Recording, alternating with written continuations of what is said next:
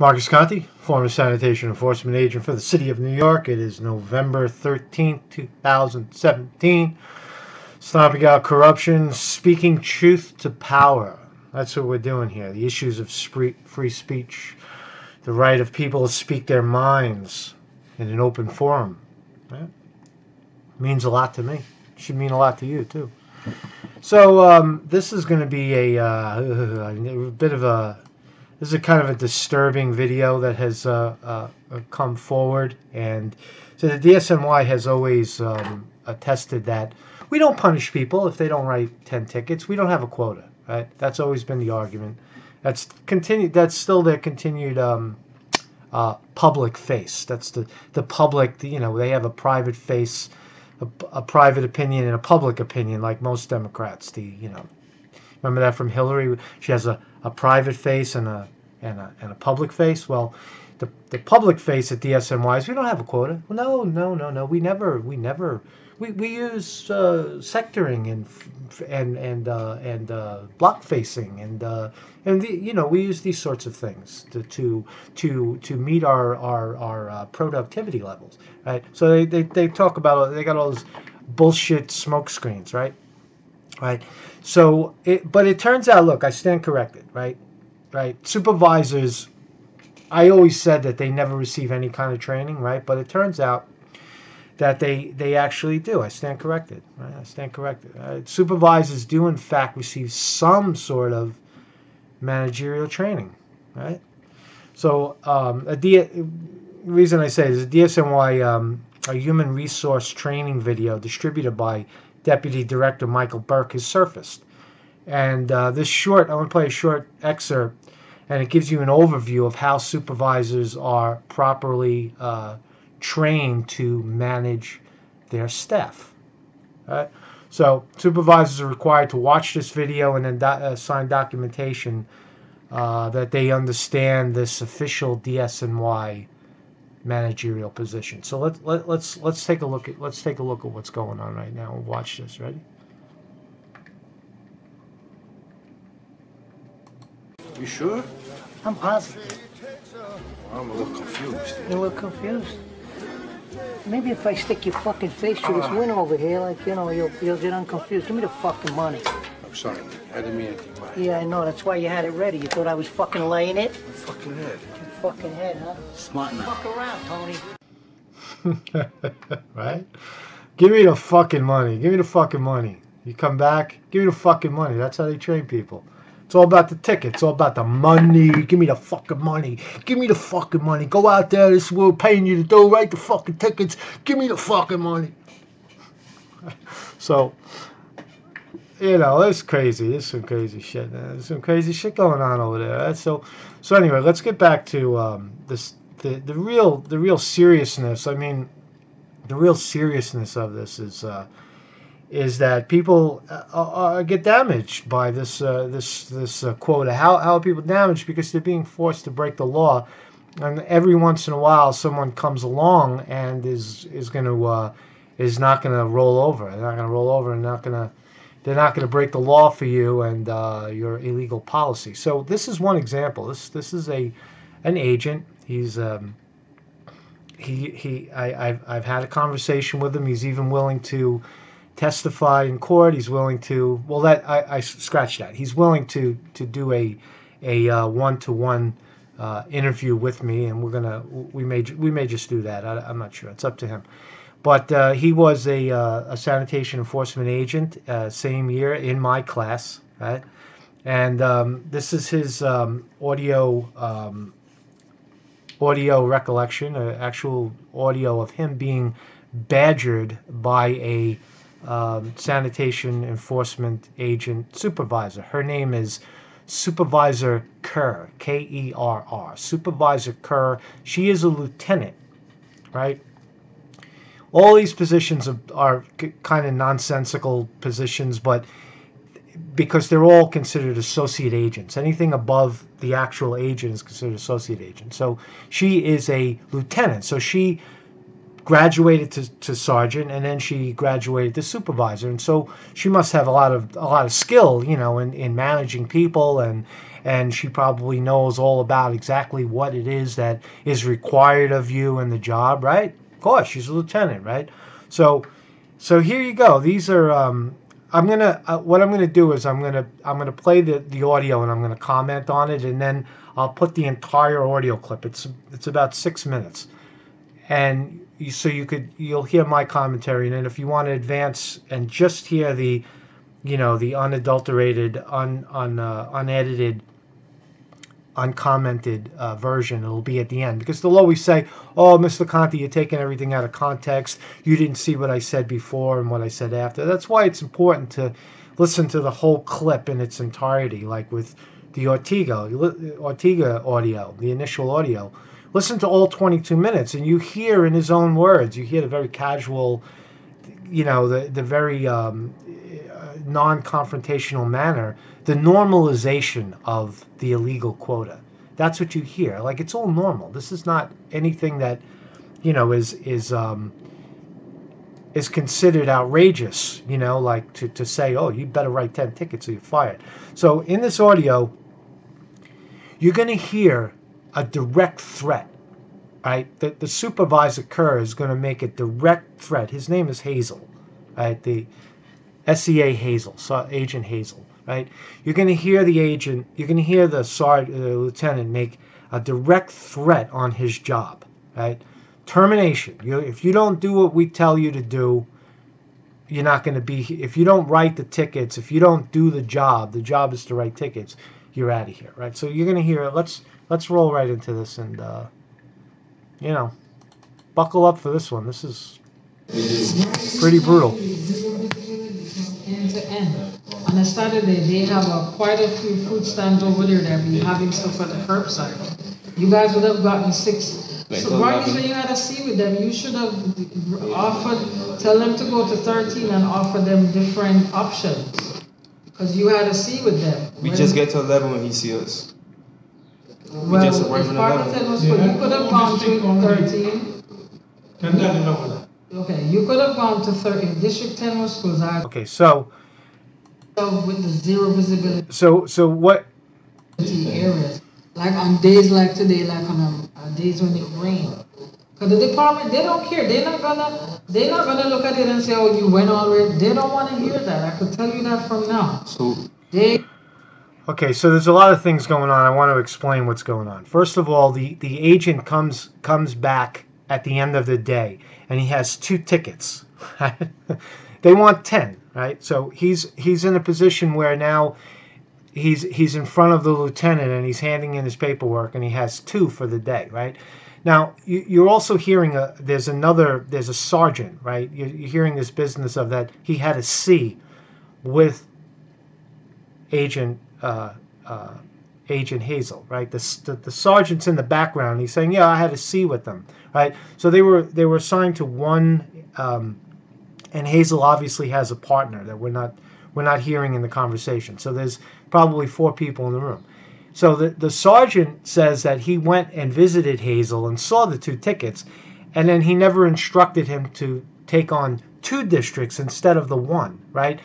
Spread yourself out. You take on 2 parts of Brooklyn. This is in Brooklyn, rather than just the 1 we gave you. So you have more space to go find those goddamn 10 tickets, right? You're also hearing zero visibility. That is the cheapest, shittiest ticket, right? They give that one for, like, if you have the A-frame, like an advertisement in front of, like, a commercial, like a store has a, like Boost Mobile or one of those guys. They got like the, come in and buy our phone or buy our shoes. Tax-paying merchants can't, if they put that on the street in certain areas, these jackoffs go there and give you a ticket because it's what's called zero visibility. Those tickets almost never stick, right? You go down and you fight those. But the point is that that's what you're hearing. You're hearing. You have to preface this so you're not going to know what's going on, right? So it's the agent coming back with 2 tickets, and he has a C with his sergeant. The sergeant doesn't tell him to do it, gives him no direction whatsoever, no guidance, go over here, go over there, and now he's standing in front of the lieutenant And this is what they always do. You should have done this. You should have done that. There's no excuse. You should. I told you. You should have done that. No, you didn't say. The sergeant, because they're poorly managed. They're poorly managed. They don't know anything else but to write tickets, right? That's the only thing. And the sergeant, he's not going to go tell them. He's not going to follow them around and write tickets. He wants to go feed himself or go shopping, whatever the fuck they do, right? So let's keep listening. They don't want to hear that. If you guys are assigned 2 districts, how we have people. I'm gonna back that up. I could tell you that from now. So the lieutenant says they don't want to hear that. The Burke and the management, they don't want to hear that you wrote 2 tickets. They want to hear you wrote 10 tickets. Days like today, like on days when it rains. Watch what you say. So the department, they don't care. They're not gonna look at it and say, "Oh, you went already." They don't want to hear that. I could tell you that from now. So they don't want to hear that. If you guys are assigned 2 districts, how we have people that are assigned the same districts, the same weather condition, and they go up there. Well, I was in this district 3 times this week. Look at my numbers from earlier this week. Yeah, look at my numbers from the same district this week. But they can't just come to that. I was in there 3 times this week. Look at the other days. You can't expect me to go in the same place. No, you don't have to go on the same. You don't have to go on the same. You're gonna find the same thing. There are thousands of commercials out there. A whole heap. Residential is twice the amount of commercials. We in the district that half the stores ain't open to there. You could have gone to 13. If you'd gone to 13, you would have gotten a lot of work. Okay, so if you would have expanded yourself to another section, you would have gotten a lot of, quote, work. Work means you would have gotten the 10 tickets. Also, I want to explain about this recording. There's some sort of noise cancellation going on where I think the person, whoever's phone it was, has a noise canceling function where when there's no sound, it drops. So you hear these dropouts. But that's the way that it's no editing. There's no editing of content. All right, so that's all. But let's go. Let's keep going. 13 Bright Beach Avenue on a Saturday is 0. But how does it work? 0. We get there at 11. We get there. Hold on, let me ask you. We get there at 11. We in 10. By 12 o'clock, that's when you come through the scene. So we went over to 11. You right around 11 to try to find some of this. And I gave you 13 as an option. Why didn't you go to 13? I told you. We get to 11. We get to 11 on 1 o'clock. So you see, the lieutenant is saying, I told you, but she didn't tell them. She told the supervisor, the sergeant, who failed to tell them. Right? So again, you see the mismanagement. It's rampant. The sergeant's supposed to come over there and supervise, but they don't do it because they're poorly trained. They don't know what they're doing. Right? Sometimes they have 5 supervisors managing 10 people. You know, it's a shit show, right? So. Let's keep going. But there she is. You know, she's going over the sergeant's head, right? She's going right to the agent, badgering him about the 10 tickets. And the sergeant's probably not even in the room anymore because he didn't do his job, so he takes off, right? 1 hour and a half, 2:30, we gotta come back to this game. What are you gonna do in an hour and a half trying to go to 13? Whoever it is that want to come and say something with this, you can't put me in the same district 3 times. Then you want to go over there at a time. They can't expect that. They gotta be more realistic than that. No, they can't be more realistic. I wish that's some work. You can be assigned the same districts every week. The department is paying you. I know you can go to the same district every day, but you can't expect to bring back the same numbers. She says the department is paying you to do a job. Paying you. What are you talking about, Mr. Hazel? Fuck you. We're paying you. We're paying you to go out there and write tickets. That's the job, right? You get 2, we want 10. You didn't do your job, right? Clear as day, folks. This is not even like, there's no gray area here. Because they're paying you to do a job. You sign up for the job. And if I go back, you to take it. Right, and if I go back and there's no more summers, that's what you want me to do. You have other options. You are the other district. I offered you another district. So right there. So if you didn't, She says that you signed up for this. We're not making you do the job. No, that's a lie, because in the training class there's no policy mention of a 10-ticket quota, right? So that's a lie. That's you can call that employment fraud right there, because you would never. If you told me, I wrote it in my appeal. If you would have told me that there was a 10-ticket quota, I would have said, "Fuck you, I'm out of here. I'm not going to do this. It's illegal," right? But they don't say that, right? You go through the training, you give up your other things in life that are going on, and you take on this job because you think you're going to help the community. And then you get into the field, and this is what you experience. You experience bonehead, aggressive supervisors pounding on your head to write 10 tickets, okay? I'm not making it up, right? This is in her own words. Let's continue. You should have gone there. Why You understand? I just explained to you why I went there. We get there at 11. There's no excuse, Hazel. This is not the first. You see, that's all that work in the place. There's no excuse. After I explain to myself, there's no excuse. Not excuses, explaining to you. This is not the first time. That what? The only other time I ever bring back two? The only time I ever bring back two is when they put me to walk. Listen. There's no other time I bring back two summonses. The department doesn't want to hear that. That's very important. So he said the idea that DSNY has always said, well, we'll put you on sectoring and foot patrol and block facing, right? And that'll bring your numbers up. But you hear in actuality that when he's put on foot, he brings back two, right? It's punishment. The idea that they hold that. It's very important that you know that they hold that foot patrol, right? Like today in New York, it's raining out, and if you just get stuck in foot patrol, and it's cold. It's 35 degrees. It's a cold rain, and they'll stick you out on the street walking around like an idiot, trying to find tickets that you can't actually do that. It's not actually possible. So, and you hear him in his own words. He's saying the only time I bring back two is when you put me on foot. So they're targeting him. He's on foot patrol because he's doing less than 10 tickets. Right, so that's what you hear in there. Let's go. Okay. Are you just trying to say that this is not the first time I tell you it is? I offered you 13. I told you all you could. So we should go straight to 13. You mentioned. You could have gone to 13. Straight to 13. I didn't say. We don't know how it is first. We went to the first one. We get to 10, 11, 13. You could have gone to 13. 13 is right next to 11. 11 and 13 is right here. All right. So I'm just letting you know. Remember, you're on probation. Listen, you're on probation. Listen to what I'm saying. You have too many excuses. I know I explain to myself. If I can't explain myself, explaining myself and the excuse is two different things. So if anybody want to come and tell me that nonsense, it don't work. So you're trying to tell me.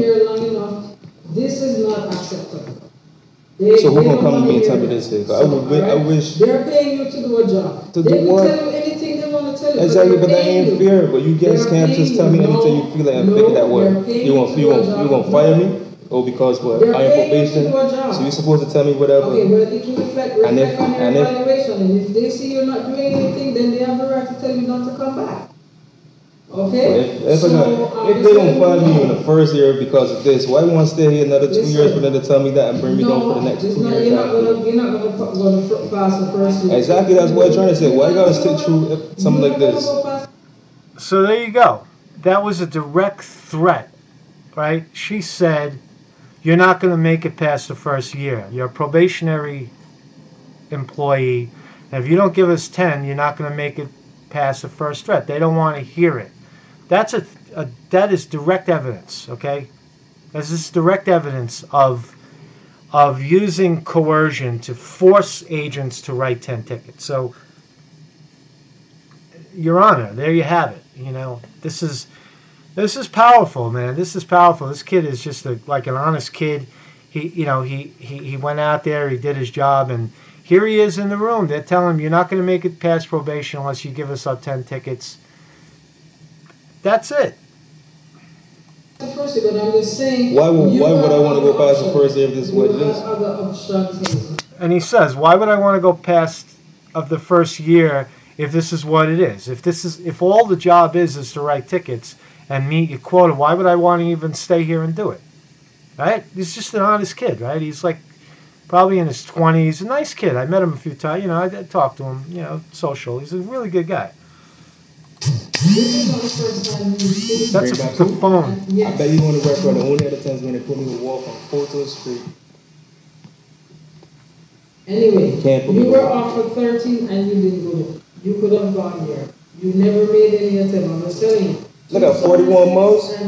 Look at how many miles I drive. It's not going to cut it. 2 and 3. They gotta come back now. I drove 41. Just to clarify, he drove 41 miles. That's a lot, right? In the course of a daily patrol, I would get 10 tickets sometimes, and I wouldn't even drive 20 miles, right? So he put in the time. They were all over the place. You know, they're driving all over the place. He clocked 40 miles on the car, and he was covering the ground, and him and his partner didn't see it based on what he had said. He got hit. He got caught in traffic. There was confusion as to what zone he was in, right? But it's his fault. It's always the agent's fault, right? He documented on his 144. He went out. He suited up. He did the job. He surveyed the community. He went to the district he was supposed to go. The supervisor came and gave him the C to see how many tickets he had. Gave him no further direction. They continued on, and now he's getting badgered. Now it's all his fault. 1 miles to get there, 11, 2:30 I had to come back. 41 miles is 2/3 of that is the distance you drive to and from the district when you take the highway. No, it's not. Yes. 2/3. I go to Brooklyn South every day. I go to Brooklyn South. 2/3. If you take That's for what? So she's lying. It's not 2/3. To get from the zone to their district is only like 3 miles, 4 miles. Brooklyn is not 40 miles. Brooklyn, the whole island, the whole piece of property is only 5 miles. That's bullshit. That's a lie. It goes 5 miles to get there, or 6 miles. 6 miles. They gotta come here with That's some about 13 miles, right? That's about 13 miles. Coming back from there, roughly is about 13 miles. Yes, it is. I drive to Brooklyn South every single day. So 26 is not a 2/3. Okay. 41. Okay, we ended up from that you have 15 remaining. Alright? 15 miles is no. So there you have it. You know, I just want to do a little a recap. That was, you heard, the notion that there is no quota and that there is no punishment if you fail to meet that quota is now off the table. This is Mr. Hazel has offered us, and Ms. Kerr have offered us direct evidence of the use of coercion to enforce an illegal 10-ticket quota at New York City Department of Sanitation. So that's now confirmed. I also say, I'll put this out there. If anybody, Ms. Kerr or Mr. Burke, or anybody else, any other supervisor or anybody else who has appeared in any of these audio clips, I'm making you I'll put my email right here. Okay, I'll put it right here. There's my email. See my email? That's my email right there. shorthappylife@gmail.com. You get in touch with me, and we will arrange to have your voice heard in video, my terms, my location. Okay? We'll do it in public. Right? So I'm making you a formal invitation to come forward and tell your side of the story. Did we hear something that am I misinterpreting what you said? Am I misrepresenting you or any of those things? Well, here's your chance to come forward. So thank you very much. Thank you, Mr. Hazel. Thank you, Ms. Kerr, for spilling the beans. Okay, keep up the good work, everybody. Keep the videos coming. Keep it coming. In stuff like this is a tipping point. They're still in control because you guys are afraid to come forward, right? When you're afraid to come forward and we're still using aliases, they're still in control. So once we could push them over the edge, and you can come forward without fear of retaliation, then we know we've won the war. So just keep up the pressure. Thank you very much. Right, you were visibility from end to end. on a Saturday, they have quite a few food stands over there that be having stuff at the curbside. You guys would have gotten 6. So right when you had a C with them, you should have offered, tell them to go to 13 and offer them different options. Because you had a C with them. We just get to 11 when he sees us. Well, just if arrive in part 11. of 10 was full, you could have gone to 13. Okay, you could have gone to 13. If District 10 was closed, I told you all you could have 13. You could have gone to 13 and you could have gone on Bright Beach Avenue. You guys have to familiarize yourself with the zero visibility areas. Like on days like today, like on days when it rains. Because the department, they don't care. They're not gonna look at it and say, oh, you went all the way. They don't want to hear that. I could tell you that from now. So they don't want to hear that. If you guys are assigned 2 districts, or we have people that are assigned the same districts, the same weather condition, and they go up there. Well, I was in this district 3 times this week. Look at my numbers from earlier this week. Yeah, look at my numbers from the same district this week. But they can't just come to that. I was in there 3 times this week. Look at the other days. You can't expect me to go in the same place. No, you don't have to go on the same. You don't have to go on the same. You're gonna find the same thing. There are thousands of commercials out there. A whole heap. Residential is twice the amount of commercials. We in the district that half the stores ain't open today. You could have gone to 13. If you'd gone to 13, you would have gotten a lot of work. 13 Bright Beach Avenue on a Saturday is 0. How does it work? 0. We get there at 11. We get there. Hold on, let me explain. We get there at 11. We in 10. By 12 o'clock, that's when you come to do the C. So we went over to 11. You right around 11 to try to find some of this. And I gave you 13 as an option. Why didn't you go to 13? I told you. We get to 11. You can go. We get to 11 on 1 o'clock.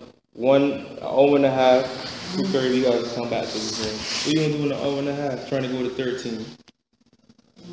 Whoever it is that want to come and say something with this, you can't put me in the same district 3 times. Then you want to go over there every time. Listen to me. No. They can't expect that. They gotta be more realistic than that. No, they can't be more realistic. I wish that someone You can be assigned the same districts every day.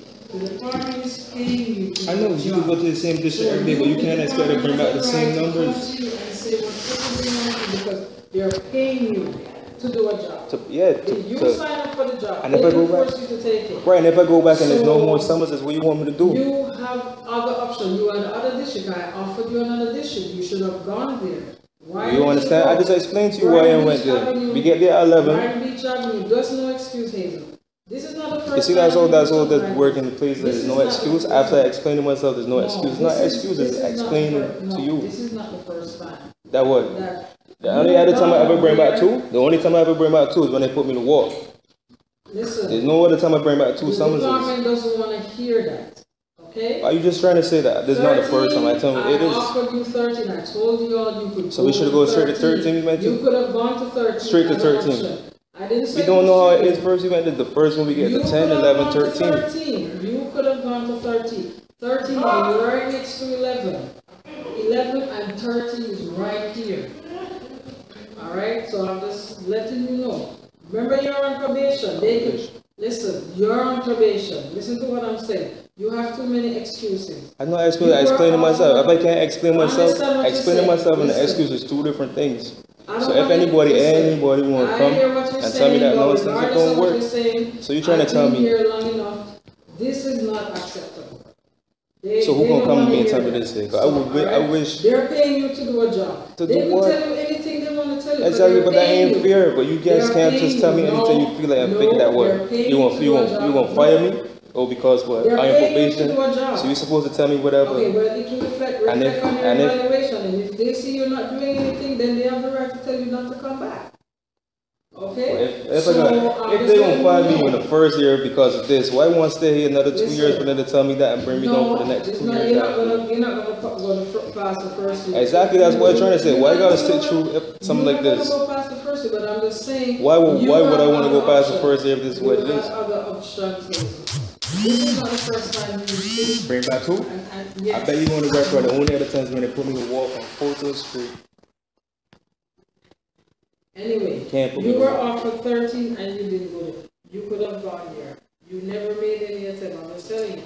Look at 41 miles. And 3 Look how many miles I drive. It's not going to cut it. 2 and 3. They gotta come back now. I drove 41 miles to get there. 11, 2:30 I had to come back. 41 miles is 2/3 of that is the distance you drive to and from the district when you take the highway. No, it's not. Yes. 2/3. I go to Bigton South every day. I need to go to South. 2/3. If you take That's about what? if you take the DQ, It's about 5 miles to get there. Or 6 miles. okay. If you take the DQ from here, 6 and 6 is go to 12. the street, alright? They gotta come with That's some knowledge. about 13 miles, right? That's about 13 miles. Coming back from there, roughly is about 13 miles. Yes, it is. I drive to Brooklyn South every single time. So 26 is not a 2/3. Okay. 41. Okay, when you deduct from that, you have 15 remaining. Alright? 15 miles is nothing to drive to. People drive less than that and come back with the, they were